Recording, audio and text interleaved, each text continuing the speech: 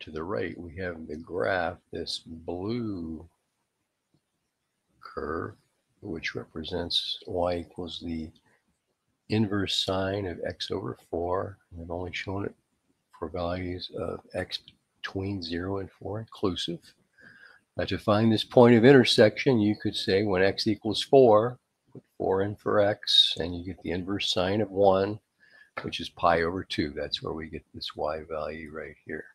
Now, we're supposed to find the area of this region integrating with respect to y. So on the next board, we'll see that I've solved the original function for x in terms of y by saying, well, if y is the angle that has a sine of x over 4, then x over 4 must equal the sine of y. So x equals 4 sine y. That represents this distance right here. And what we want is this length right here. Let me go to red. And that'll be the length of a rectangle.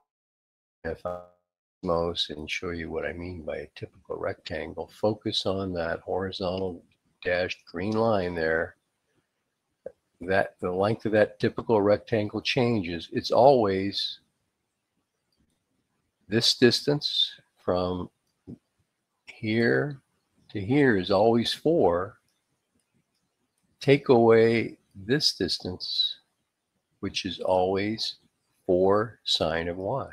And we have to subtract that to get the length of this rectangle.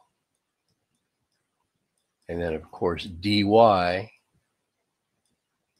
represents the width of the typical rectangle. So here's what the integral looks like.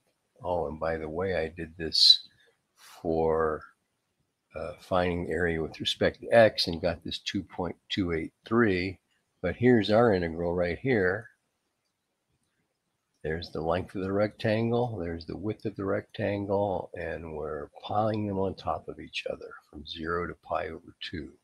Looks like that's the answer. Where'd that come from? I found the antiderivative of 4 minus 4 sine y. The antiderivative of sine is negative cosine from 0 to pi over 2. Substitute pi over 2. You can pause the video and take a look at all the steps if you need to, but there's your answer, 2 pi over 4. Again, with respect to y, you had to solve for x in terms of y so that you could get that distance from 0 to here, subtracting from 4 to get the length of the rectangle. There you go. Hope that helped. If you have any questions, post a comment.